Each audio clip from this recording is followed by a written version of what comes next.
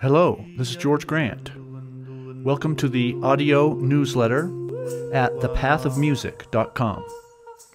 In each of these little 10-minute newsletters, I'd like to address a concept, a topic, and this first one we will address what it means, the path of music, to each of us. But first, let me catch you up a little bit on the website. I'm very excited about this. The drumtalk.com website is now thepathofmusic.com.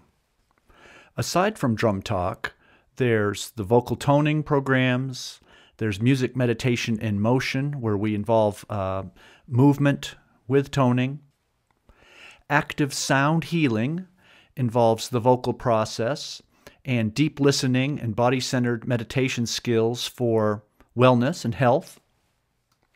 On the webpage, you'll see a nice list of YouTube links.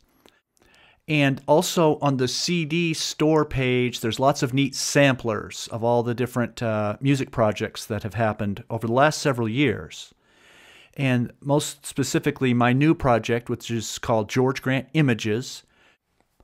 You'll notice a little orientation on the online instruction that I'm doing now, right over Skype, audio-visual software, right over the internet.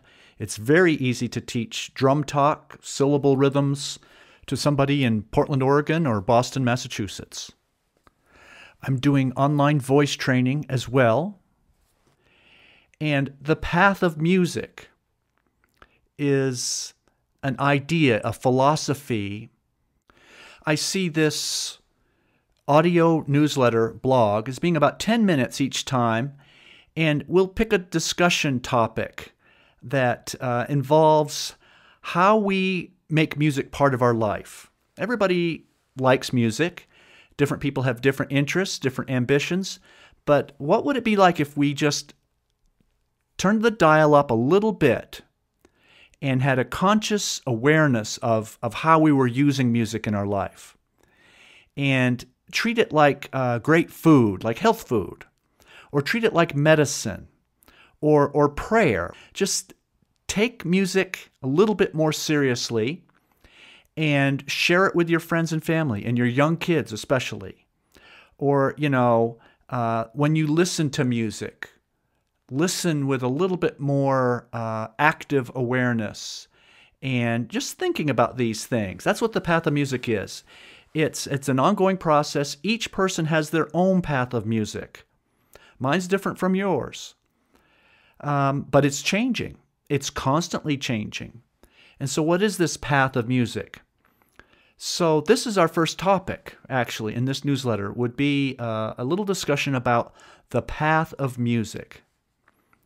And so for me, I'm a professional at this, but my path of music is a lot different than the typical person who's a performer. I've made conscious decisions that I'm more interested in health and wellness and meditation and sound healing than I am being an entertainer. But yet I still work with people and help them learn rhythm mastery and whatever kinds of training we're doing so that they can perform if that's what they want to do. If you want to perform and be on stage and have a good time, that's great. That's your path of music.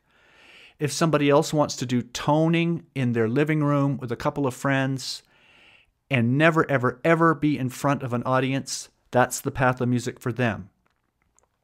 If you want your kids to have strong brains and be socially adjusted and maximize their potential, well, maybe the path of music starts young in life and we grow up with music. Somehow, if it's not my drum talk or vocal toning, it's trumpet lessons. But it's like, let's take music seriously. A path is implied a way of life. Sometimes we assume that a path is a sacred thing, but it doesn't have to be. A path could be an academic thing. It could be a professional thing. It could be a recreational thing. So the path of music, what is your path of music? Now, of course, if you are not on a path of music, I would love to encourage you to find one. Toning is very, very simple. People who have never had any music experience do this, and we have incredible benefit from this. The drumming, group drumming, is a little bit more social, a little bit more active, and a little bit more out in the open. Not quite so esoteric as toning, but we have many people that like to do both. We tone and we drum and we move. So in the path of music is not about music only.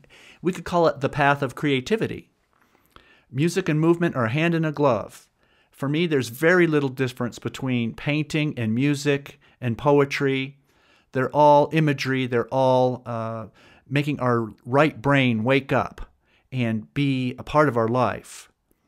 Now, of course, the path of music might be just purely deep listening skills. You don't have to play music to have a path of music. You could, we think we're listening to music, but are we really, when we're doing the dishes, are we really listening to music? When we're at a party and we're having great food and we're talking and everybody's talking all at the same time, are we really listening to music? No, not really. I would call that passive listening, and that's great. But active listening is something that very few of us do, where we listen with complete and singular focused attention on the music. Sit in a nice comfortable chair, turn the lights down, turn the phone off. Listen.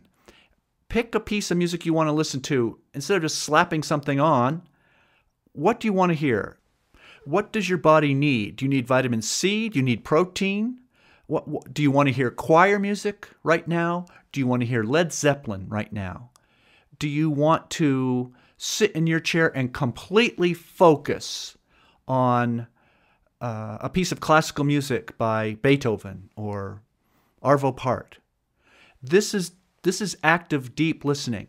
And then sit in that chair and feel your body resonate with it, see the imagery, become completely involved. So the path of music is about listening as well as playing music. It seems to me that many of us are more and more aware of health and healthy lifestyles and making conscious decisions about what we eat, how we exercise, if we sit and do some sort of stress reduction activity like meditation or yoga. And music could be very much a part of this for you. What are you going to make the time to do? 10 minutes, 15 minutes. And this is the path of music, is deciding this. And this website that is long time coming now, transforming from Drum Talk to include all of these other things that I'm up to, is to try to stimulate a musical revolution, a social revolution, where instead of only just turning on your CD and your iPod, that we get together with other people. And instead of a technical revolution, we can have a social revolution. Touching your thumbs on your smartphone is not social contact. Getting together for 10 or 15 minutes and drumming or singing and playing the guitar with your friends is social contact. And I believe we must take charge of our social lives. And our world around us is fast-paced. It's go, go, go, go, go. We were told that computers were going to set us free and we're going to have more time to do more things. But that's only for the people that take it. That's for the people who turn off their smartphones and turn off their computers and say, I'm going to play music with my 5-year-old today. And we're going to do something. We're going to listen to the CD and dance. Or we're going to sing along with our favorite Beatles songs. Or we're going to do drum talk or vocal toning. And do it with people. People are more important than machines. And this is the thing that I want us to think about. So thank you for listening. Please sign up for the newsletter and tell your friends. Just go to george@drumtalk.com, send me a little email, and I'll send this out to you. You're not obliged to buy anything at all. So this can be something fun for us. Let me know if there's certain kinds of topics or things you want to talk about. We can have a lot of input from all of you that are out there making music. So we'll see you next month. Thank you.